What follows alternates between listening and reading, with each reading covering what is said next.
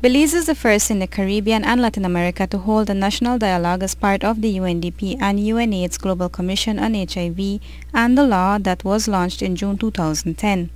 The focus is to, quote, develop actionable, evidence-informed and human rights-based recommendations for effective HIV responses, end quote, that will protect and promote human rights of people living with and those vulnerable to HIV.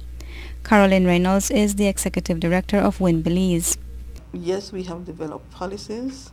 We have some laws that are on the books, but we are also seeing how we can analyze these laws and make changes that will assist these groups when they access the services.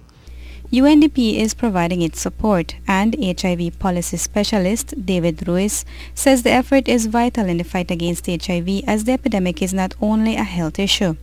The social and cultural and the economic context impacts directly to the vulnerability and to the risk of people to HIV.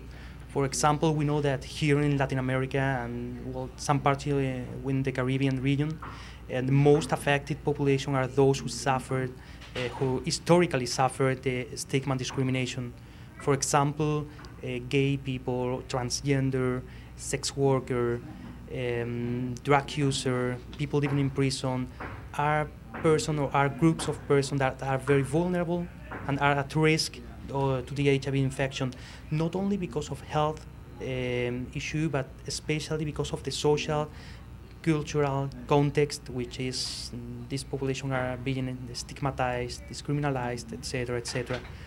And I think that we have to focus, if we want to halt and reverse the epidemic, we have to focus on those vulnerable and those at most risk to HIV. As part of the initiative, 3 persons have been selected to be at the forefront to champion the cause in Belize: Cathy Esquivel, Dr. Carla Barnett, and Special Envoy for Women and Children Kim Simplis Barrow.